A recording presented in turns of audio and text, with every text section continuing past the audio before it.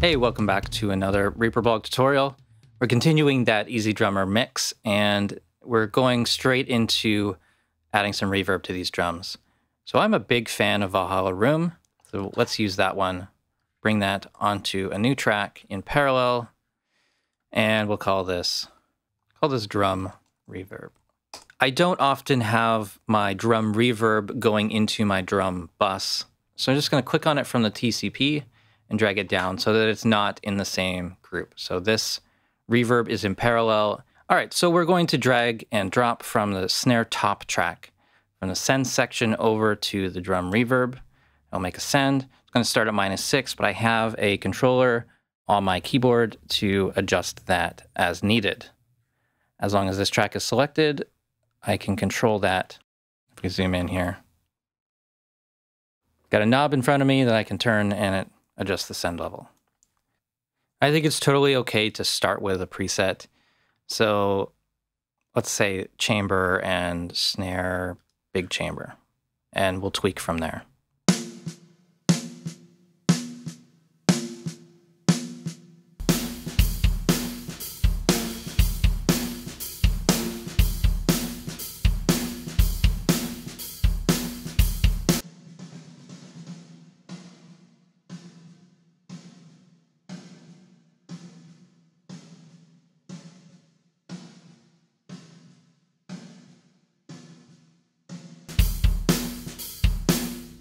I'm not picky about reverb at all. As long as the balance of frequencies is right, it's not too important to me.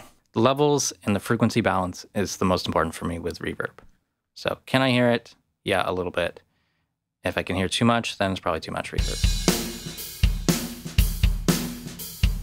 That's too much.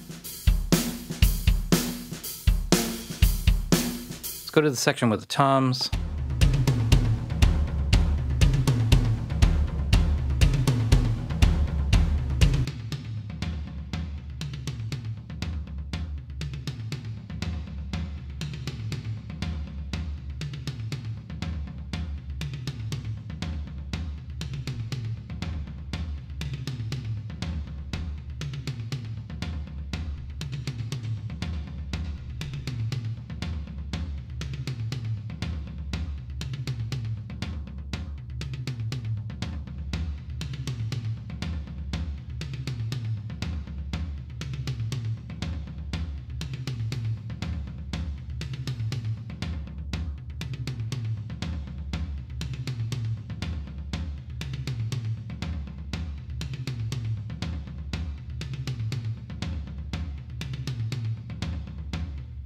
I can live with that. That's totally okay with me.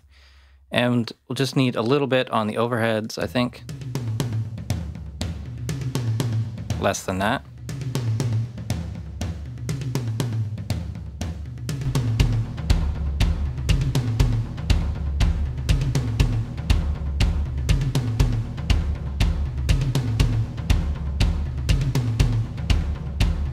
And I might just bring that down a little bit as well, the overall output level of the reverb.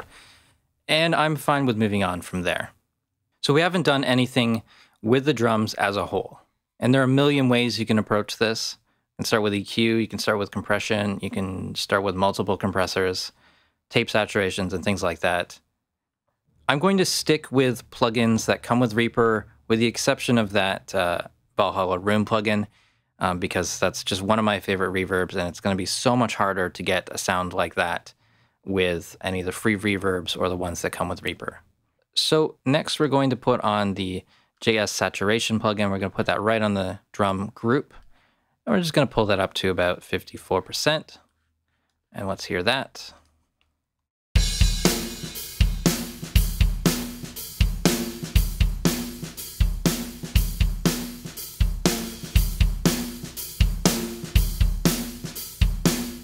It just makes that kick and snare a little bit harder edged, pumps things up a little bit. You can put that up a lot higher than that, but I think that's a good place as a sort of general starting point with the saturation plugins. So next we're going to some compression, and I'll do single band compression. My SSL slamming drums preset is kind of modeled on the SSL bus compressor, but we'll see if it works for this.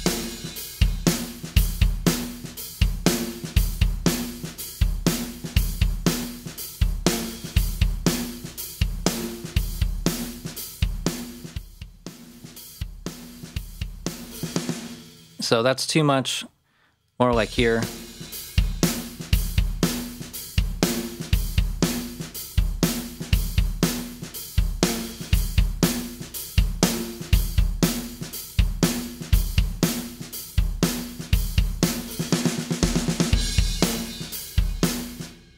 I will actually put that before the saturation. It's a minor detail, but I think that'll work better. So with this, to tweak the sound of the drums, attack is going to let more of that kick attack and the snare attack through, or make it sound more squashed.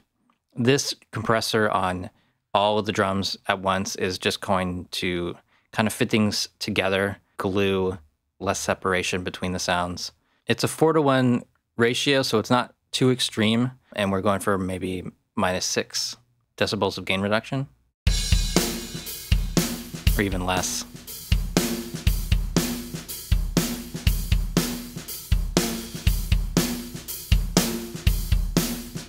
In my opinion, I feel like if you can really hear that it's pumping or coming down in level, it's probably too much.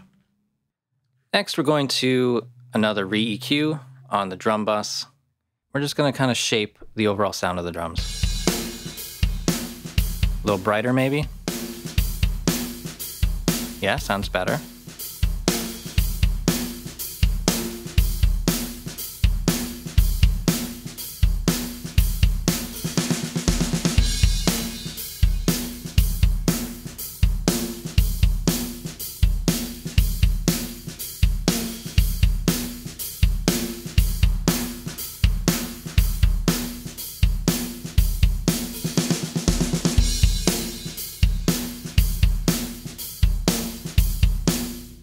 Okay, and I'm going to go back to the hi-hat here. I really don't like the sound of it on its own. So it needs an EQ.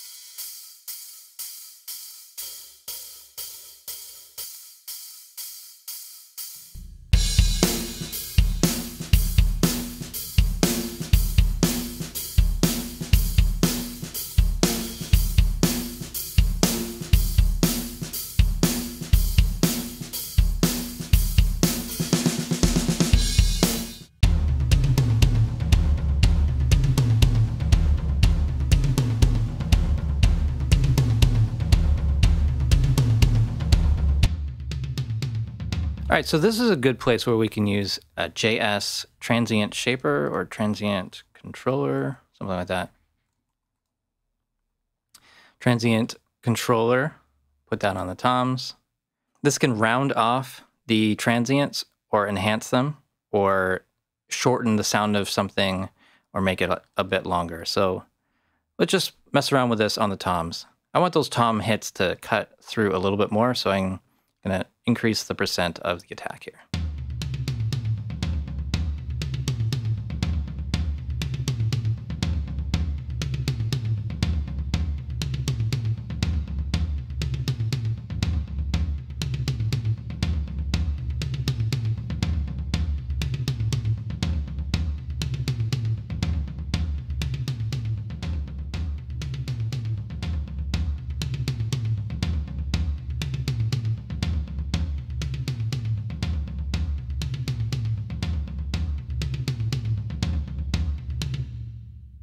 It just kind of tightens things up a little bit when you do it like this.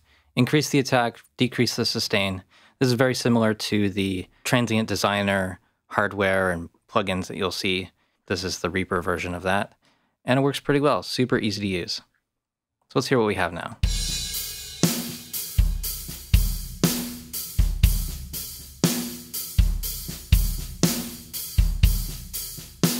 And just to compare, let's mute the reverb, mute the second ambience track, and we'll select all these tracks and disable the plugins, and now we're back to flat.